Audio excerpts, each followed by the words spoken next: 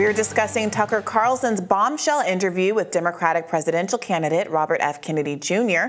We discussed his comments on Ukraine bioweapons and his thoughts on the Russia-Ukraine war more generally earlier today. Be sure to check that out. But later in the interview, Kennedy took aim at the current economy and how the working class is being crushed by a cost of living crisis.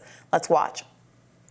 The average wage in this country is now $5,000 less than the cost of basic goods, of food, transportation, and housing. So half of Americans are making up that gap by putting it on their credit card bills. And this week, we passed $1.1 trillion in credit card debt. That's the first time in history. Most of that, or $330 billion of that, has been in the Biden and Trump administration. Two men who are saying, I'm helping America.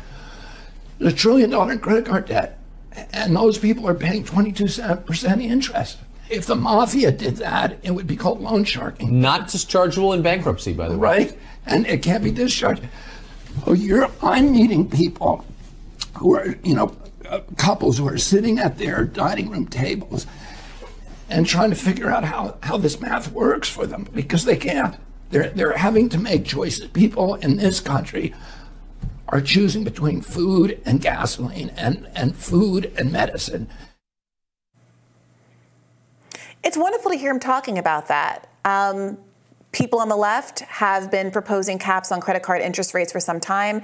Back in 2019, AOC and Bernie Sanders proposed a bill to do exactly that. Unfortunately, although it's getting a sympathetic hearing on the Tucker Carlson show in this context, these are not the kind of policies that have been broadly backed by conservatives, who tend to fall back on the line that you got to pay back your own debts. Now, here, obviously, the issue isn't paying back the base sum. It's whether or not poorer people are faced with more usurious interest rates, while wealthier people historically get very favorable terms. This is a similar issue as what's happening with student debt, where student debtors are faced with something like 8% interest rates from at least my generation of student debtors, where homeowners, et cetera, because of the kind of upper middle class lobbying interests on their behalf, tend to be able to benefit from much lower interest rates, at least as comparably, even though they're still suffering right now, but comparatively to people like student debtors.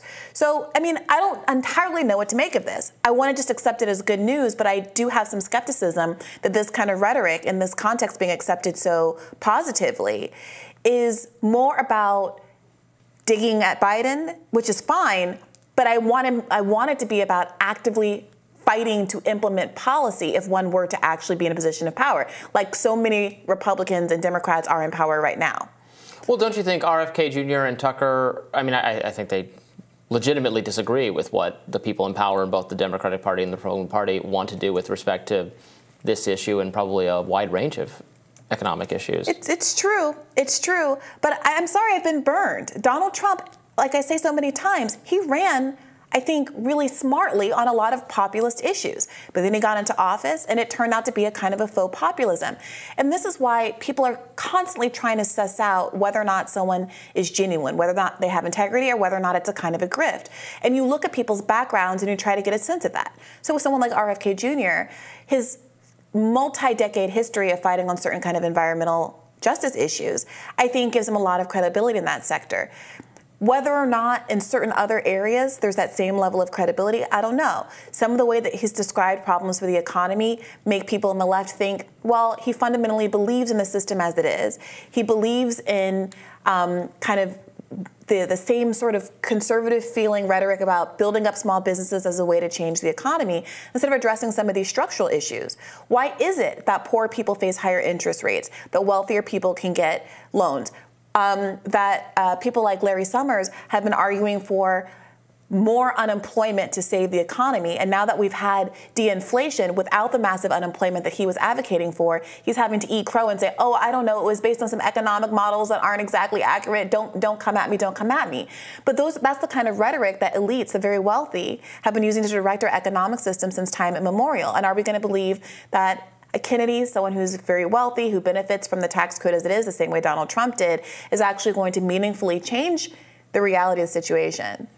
Your first question doesn't have such a mysterious answer, right? It's that wealthier people can afford to pay back, or there's greater trust from in the part of the people making the loan that the money will be repaid. There's higher interest rates because they're reflecting the greater overall risk of the loan not being repaid, right? Sure. Yeah. Sure. And if you treat things like healthcare, education, and housing as something other than a human right, then you are very comfortable with the idea of the markets deciding that you can get to a place with truly usurious interest rates, where people are paying many, many times the bulk of the original balance. I mean, a 22% interest rate, is that really calculated to the risk profile? Perhaps you shouldn't extend the loan in the first place rather than getting people hooked into the system and being able to charge them over the course of their lifetime many more sums than the actual underlying principal. I mean, it's also worth asking, I mean, the structural question I think is really interesting. I don't know if we have this graphic, but there's been a Forbes billionaires list that's been circulating around the internet over the last day or so, which points out that the richest people in the world, Jeff Bezos, Elon Musk, Bernard Arnault, Bill Gates, and Mark Zuckerberg. And on the right-hand column, this is the really interesting part, it's how much their wealth has increased just since 2020. So Jeff Bezos is not just a billionaire, he's gotten $64 billion richer since 2020.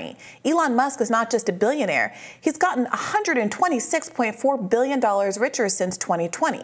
So what is going on with our economic system? We're in the middle of a crisis where millions of Americans lose their jobs, lose substantial parts of their wealth. It's exactly at that time that the rich get richer. And you know, left economists point out that there's a relationship between the massive accumulation of wealth at the top and the immiseration of the working class, because it is in fact those dollars that are being generated and earned by their labor that are increasingly extracted out through policy decisions that go to the very, very top. And as we've pointed out many times on this show, the first COVID relief bill was the largest upward transfer of wealth in American history. And even though many people applaud the fact that I guess Trump's approach to that the general approach to the COVID crisis was so much better handled in terms of distributing some funds to working people as compared to the 2008 financial crisis, and I think that's true, we're still in a world where accidentally, somehow, the people who benefited the most from that were the billionaire class.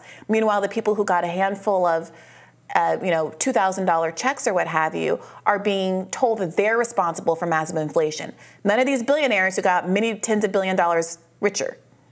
Right. Well, I mean, the area in which we agree is that to the extent this wealth is, accumulated by subsidies and bailouts and the playing field being rigged in their favor and all the sorts of things that occurred certainly as a result of the financial crisis, and again, to some extent during COVID, are things that areas where right populists and left populists can agree on what needs to be done. And it's frustrating that you are up against so many vested financial powerful interests that fight tooth and nail to keep the advantages that they've written into the system in their favor that we don't want them to have. Whether that, I mean, you don't want to just sound pessimistic, like this can't be fixed, it's sad, it's bad. That's not it's a sad reality to confront. So I'm always glad to hear people like Tucker and RFK Jr. kind of discussing some of those things to the extent that they do. From a policy perspective, though, right? I asked him on the show, RFK Jr., I believe the first time he came on, if he supported a wealth tax. And I don't want to mischaracterize his answer, but my impression was that was not a political priority for him. I asked him whether he was concerned about the influence of money in politics and whether or not he would forego donations from billionaires, super PACs, who had no corporate money pledge. He said he would not. So talking about this, haven't seen any evidence. Tried to pull up his policy page really quickly. I don't see anything where he's actually advocated for a bill that would cap credit card interest rates. I would love to see him having dialogues with some of the leftists who are currently in Congress about whether or not whether they would partner with him or support that sort of a thing. This isn't fiction, right? He's not reinventing the wheel. There are genuine left populists in the world who have been advocating for these kind of policies. And so it does feel to me, I got to say, a little bit like lip service when there's a lot of energy and excitement around somebody saying something as though they invented it like Athena springing from Zeus's head. If this was really a policy priority for you, where were you in 2019? Where were you for all of the years that progressives have been fighting tooth and nail to get something like this through Congress? I mean, he's still ostensibly running as a Democrat, so maybe the policies you're spelling out are things he should talk about to win Democratic voters. And do more left media. It seems like he might be actually running to be an independent or Republican candidate of some kind, in which case some of the policies you're describing are less, politically salient. Even if he's independent, Bernie Sanders has notably crossed the aisle and sponsored bills with Josh Hawley and the like, particularly in the area of foreign policy, but also in some of these economic populist type of issues. So, I would love to see that because it would make me believe it's more serious. I don't care who he partners with, but the idea of making allusions to policies that are actually in effect, as opposed to kind of just saying things the way that Trump just said things about how he would have done things differently if he were president when NAFTA was being passed. He would have done things differently. Okay, well, what he did in effect was pass a tax cut, the overwhelming majority of which went to the top 1% and which added, $1.7 trillion to the deficit. Right. So I'm skeptical because I've been burned, not because I'm wishing ill or want to be overly cynical about RFK Jr., but I do think the American people deserve to have a little bit more concreteness, I don't know, some more certainty to the promises that are being made by politicians on the stump. We'll have more Rising right after this.